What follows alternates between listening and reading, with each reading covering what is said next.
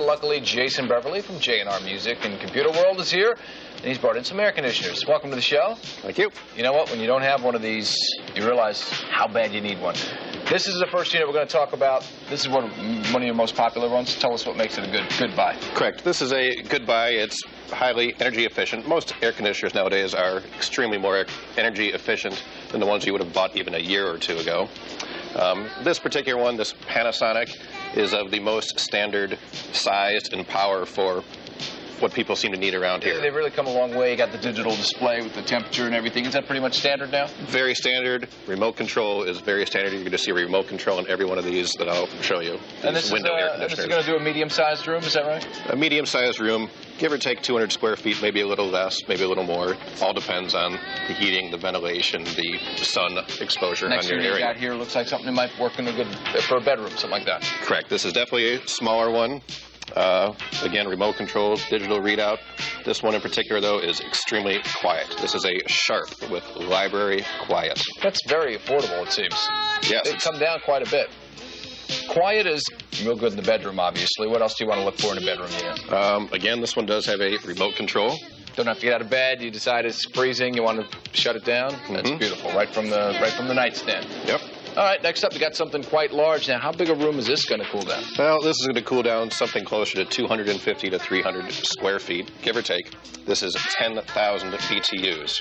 Is this about as high as it's going to go when you talk about putting something in a window? You can get a larger one, but the nice thing about all these that we're showing today is these are all standard outlet air conditioners. You don't need one of those special large 220-volt outlets. All these will plug into your standard three-prong outlet. That's a good thing. Tell us a little bit about BTUs. Is there a rule of thumb? Is there a formula people can have in mind when they go in there to buy something?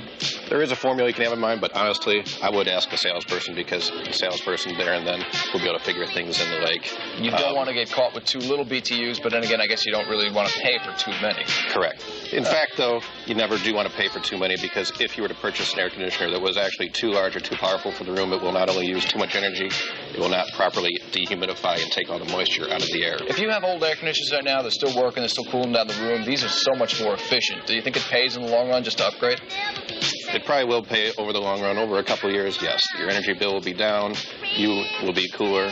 It will pay, I think. Finally, this last model we have here, it's called a portable model. And what does that mean? Essentially, it's not in the window, right? It's absolutely not in the window. You can use this in buildings in New York that would otherwise not allow you to have an air conditioner for safety or maybe historical landmark reasons is another case. It's got wheels.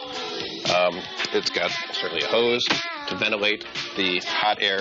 That hose has to be somewhere near a ventilation. So could you use it without and just have it exhaust in the room or no? You can have it exhaust not only out a window or out like a sliding door. You can exhaust it into a drop ceiling. You can exhaust this into an extra closet. So it's all good. And this particular one does not drip. Do not ever have to empty a bucket like you do with a lot of other portable air conditioners. Well, this unit right here actually is one that J&R is going to give away. You got it. By DeLonghi. All you need to do is log on to WB11.com. You're in the market for an air conditioner. You might want to do this. WB11.com to enter. Deadline for entries is tomorrow, June 30th. It's at 6 p.m. We're going to announce the winner on Thursday morning, and this can be yours. All right, Jason, thanks so much for giving us a little education on the air conditioners. We appreciate it. For more of these products, you can stop by J&R on Park Row in downtown Manhattan, or you can always log on to JNR.com. Stay with us, folks. We've got a lot more to come on the morning news. One-on-one with R&B singer Brandy, plus the Freaky Frog Baby. Stay with us.